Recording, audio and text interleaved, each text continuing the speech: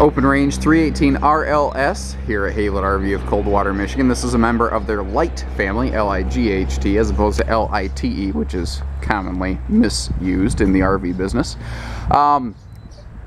There are so many unique qualities and whatnot on here that I just need to start digging in, but keep in mind, like this one is equipped in the ivory interior scheme and has a couple options I'll hit on as we go. This is stock footage. Not every single model we carry is going to be will look and be equipped exactly like this. So first of all, let's start right up here at the nose, because it stands out from the pack. It almost has like a Marvin the Martian spaceship look. And this would be a perfect time for me to make some kind of a this is out of this world sort of joke, but I'm not going to do that. I'm not going to do that, America. No way. Let's start right up front. We have the King Combo pin box here. Looks goofy, works awesome. This is what allows us to achieve a 90-degree jackknife turn, even on a 5.5-foot short box bed. The other thing is, pull this pin, that'll drop this plate out, and you can convert this over into a gooseneck adapter very quickly, easily, and inexpensively. I think that's a word. If not, I just made it. I've coined a new phrase. Anyway, we have a push-button power awning, and I like that they actually put a pattern on the underside of the awning. The white is nice because it does reflect good light, but you don't need it to reflect light here because the lights are built into the awning tube of an Open Range. I wasn't able to fully extend the awning, so we can't see that. But because the lights are in the motor, you can use the switch to pivot and angle the lights wherever, whenever, however you want. It is a critical feature to mention that every single Open Range is 0 and 100 degree tested. That means that this is good for just about any season you want to go camping. Keep in mind, if it is negative 20 degrees outside with the wind blowing, there are exactly 0 RVs made for that kind of weather. I will not lie to you. I will always shoot people straight. You will always need to take supplemental heat options to prepare for weather like that. Now, even here, first of all, in a lighter weight, big fifth wheel like this, the fact that this has a huge underbelly here is uncommon. Most fifth wheels with a similar floor plan, because there are quite a few, this is a highly popular model, will not have this level of basement storage space. Also, just the attention to detail and the amenities, like we have TV outlets down here. We have power outlets to run a TV or a mini fridge if you're so inclined. We also have LED lighting even down here in the basement storage area. You'll see smarter, more user-friendly features, and they will use every single ounce of space they can in every model. They will not leave dead pockets. By the way, I mentioned the 0 and 100 degree weather testing. That's why they have a forced air heated, enclosed, insulated underbelly. It is a, this is the highest appointed fifth wheel really in its class or size. And there are a lot of fifth wheels out there. That's a pretty bold statement. But if you follow me through this video, you'll see what I mean. Like, we like to add the strong arm stabilizer jacks to your stabilizers. Now, these are on the front and rear jacks. They're just easier to see here. But this, notice that they're going to prevent both lateral and forward and rear movement. So that's going to keep your RV super steady and stable on your campsite. It is really important to mention, every single Open Range is wide body. Most RVs are 8 foot wide. This is 102-inch wide, but pardon me, 100-inch wide body, not 102. And that's going to give you extra interior space. Additionally, this will generally be taller than most fifth wheels of a similar floor plan. This also has a full 42-inch deep super slide in the living room on the other side of the RV. So in English, this is roughly 8 to 10 inches wider when it's open than anything else with a similar floor plan. So that's one of those things that you can't see from a schematic, and you can't necessarily, like, you can't put your finger on it, but when you come to look at one of these, you're like, man, it's just so much more open in here. That's why. Smarter features like this. The baggage door flips down instead of up. If it flipped up, it would hit the bedroom slide, or it would have to stick almost straight out, and you'd have to like duck under it to get in there, and that's not fun. You know, so they leave it flipped down so it's easier to get to. A private docking station is not an uncommon thing by any means, but in this class, in this size, it is. This is the kind of fun stuff here very few salesmen even know about. Most salesmen have really no idea what they're selling. They're going to tell you it's pretty and look at the price. We're looking at a couple important things here. First of all, we have stainless steel wheel shields here. Oh, that's hard to say. And if you have a blowout, that's going to help give you a level of prevention, you know, to shield the floor of your trailer before a flapping, busted out wheel blows it apart. Because this is a big radial, you know, that could do that. Also, that big yellow block right there is an Equiflex rubberized dampening suspension. It has 50% more independent wheel travel, meaning the wheels can be at different angles 50% further before the entire RV jerks.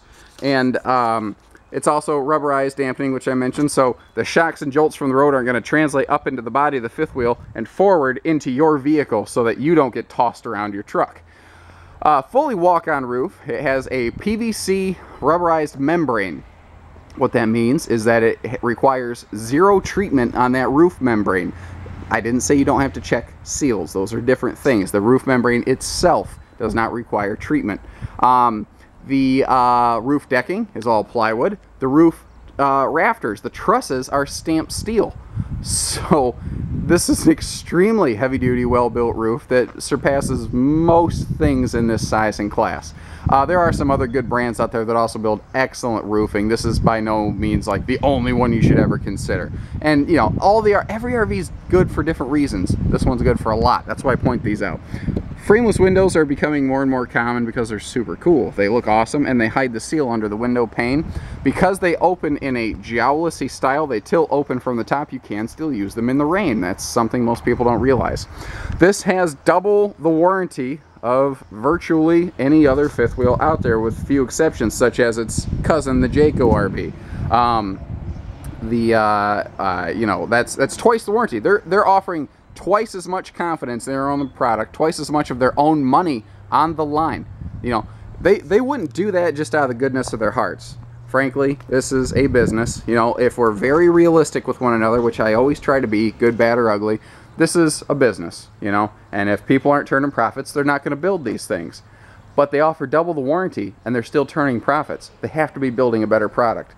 And these things come in without serious defects. They leave without serious defects. We're getting support from the factory and the little stuff that does need addressed. They are performing. That's why we're fans.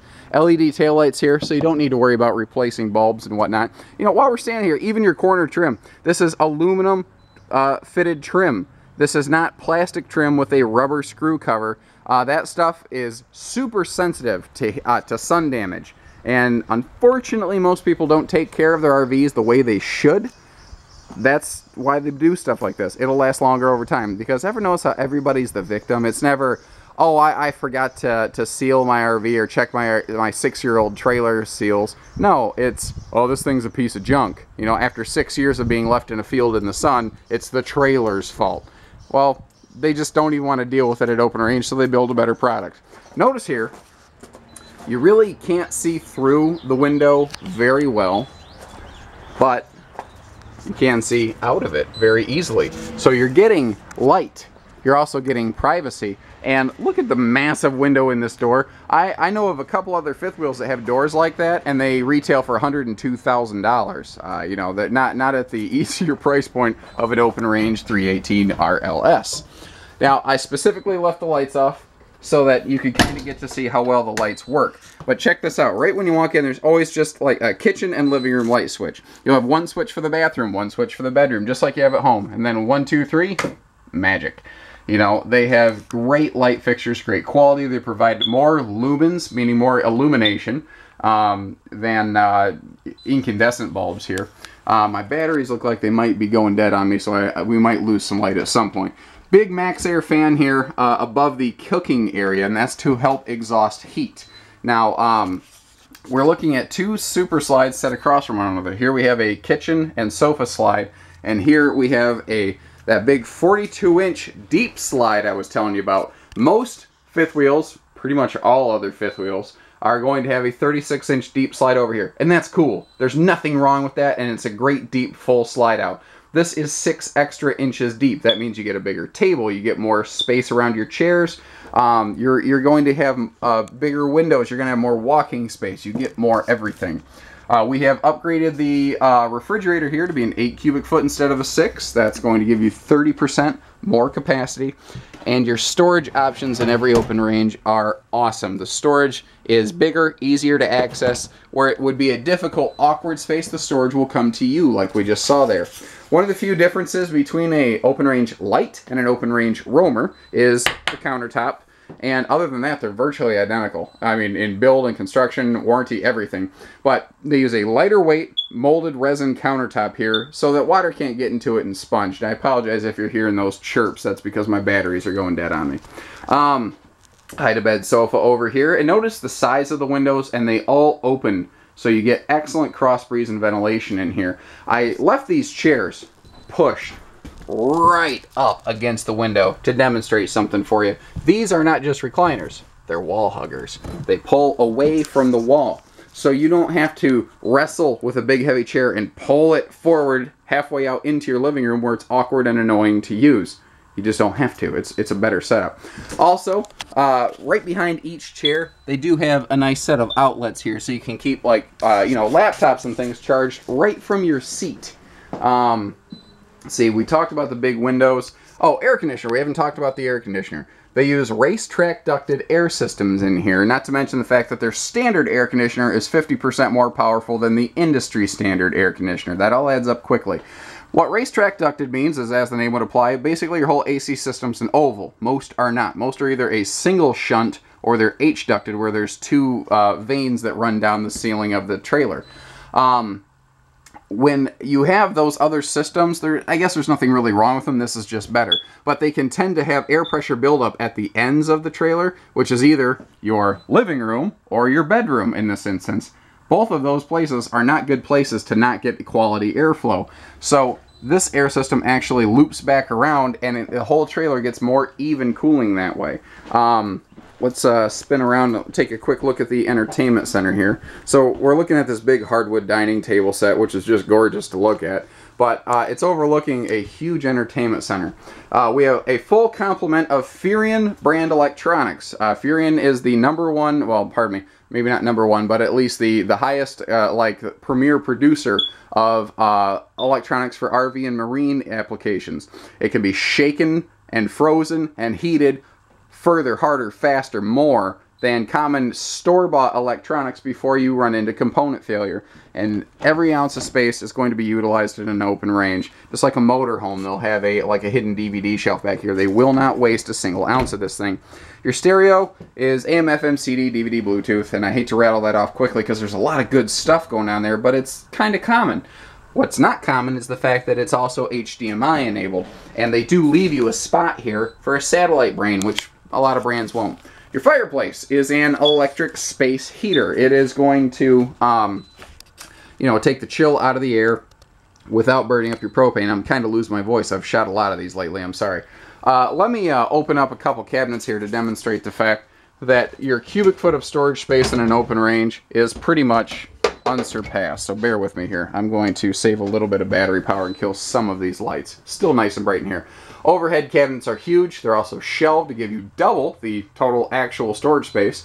And notice that your cabinetry is all hidden hinge. Again, this being the littlest brother of the open range family, it still has the same construction features and qualities you see out of everything else. Down here we're going to see similar cabinetry space with 3 of these gigantic pull-out drawers. We looked at the pull-out pantry over here. I mentioned the bigger fridge. Let's take a look at the island real quick, because this is a space a lot of manufacturers don't utilize well. First of all, they are giving us oops, I'm sorry, on this floor plan it's over here, a spot for a trash can, and they're going to do that in pretty much every model I've seen. They also have good drawer space here. You have a couple of these pull-out drawers here. You saw the gigantic pull-out drawers over there. So you're getting tons of storage space going on. And this is also the perfect spot to set a couple little bar stools and have a little breakfast nook. Let's walk upstairs real quick. You know, little things I want to mention. They have a coat closet right when you walk in the door. I love that. You know, there's a lot of these big RVs, expensive RVs, that don't even give you a place to hang a coat. It's kind of dumb. In this specific floor plan, or pardon me, in this specific model in this video, we have upgraded to what they're calling a French door, which is the glass panel insert. It's a mostly cosmetic thing, but it does allow some light to exchange. I always forget to talk about this outside. The King Jack antenna system, even the antenna is better in here. It has a longer reach with better clarity. You get more channels. It's worth mentioning every single, look at that again, one switch and bam, lights. Every single open range is 50 amp service. That means you can add a second air conditioner here if you are so inclined. It is pre-wired. With a $9 adapter, you can take this to any 30 amp service site though, so you can, it's like you get to go anywhere you want now. Now they change things around here. Let's start up front. They utilize every square inch of that goofy looking nose cap, which actually tows nicely, to give you extra storage space here. There are power ports right here for USB chargers. There's also bedside stands with normal household plugs on both sides for you folks that need your breathing machines. There's also a handy little like satellite jumper system up here. Now, because you don't have closets over here, which most folks generally actually don't like anyway, they gave you a monster-sized wardrobe cabinet over here. So you notice they have hidden dresser space on this side that actually goes behind the window pane, or pardon me, the mirror. Let me close this real quick for you so that you get to see the giant, like 2-foot deep closet. Oh, you get to see me, the giant goofball over here too. That's unfortunate. So, you know, you have lots of closet space going on. This is a true queen bed, true 80-inch queen bed. Now, it's funny. Most RVs with wardrobe slides shove the bed closer to this wall, or opposite of wherever the wardrobe is. That means that both sides of the bed don't get the same walking space, which you see this one has plenty of. They thought about that at an open range. The bed physically shifts like 6 or 8 inches, so that when you get to your destination, it's lightweight, it's easy. You just push the bed over back to the middle, and you're camping. You get the best of both worlds here. Again, just a quick pass by the closet to give you another look. You have a sliding pocket door here to the bathroom, so you have bathroom access from the hallway for guests or during the day, and then at night, for ease of use and privacy, you have your own access point over here. When you walk in, I do want to mention something here real quick. The closet is actually washer-dryer prepped, which in a lighter class fifth wheel is pretty much unheard of. Now, keep in mind, to do that, what you're going to need to do is actually remove some of this shelving. But they kind of give you the best of both worlds again this way. You can have just the biggest linen cabinet you've ever seen in a smaller fifth wheel, or you could put like a combo washer-dryer down there. It works either way. We also have a spa-style shower in here. What that means is that the doors open from the middle. That means you don't have to walk up to it, back up, swing it open, get in and out, although there is the floor space to do that here. I mean, to demonstrate that, allow me to sit on the toilet and show you there is a lot of floor space in here. I'm 6'3". I got long legs. It's been a problem my whole life. I hate flying in airplanes as a result. But, you know, I have lots of room in here, and this is something that actually fits me. With a monstrous medicine cabinet. You will not need to leave all your crap laying around the sink because it is all stowed away nicely and neatly. And again, let me stand in the shower here. This is made for bigger folks like me. That's one of the reasons I'm such a big fan. I'm standing directly in the shower because it is a true walk-in shower with no step up. 0 step up in this shower. It is inside, outside, up, down, in, and around. One of the best engineered floor plans, brands, overall, we've ever seen. We fought tooth and nail to get Open Range brought in here because we're huge believers in this product. We wanted it in our offerings. Not because they sell, because they perform, because they offer people so much, you know, enjoyment, aftermarket, and so much reliability. You know, I've seen one used Open Range ever on our dealership, and we sell about 1,000 a year at least. I mean, people just don't get rid of them. This is the mountaintop for most folks. You don't upgrade from this RV, you upgrade to it. And that's the only problem with an Open Range, is I don't get a lot of return sales because folks are so happy with them. 800-256-5196. Haylett RV of Coldwater, Michigan. Thank you, folks. Take care. Stay safe. Happy camping.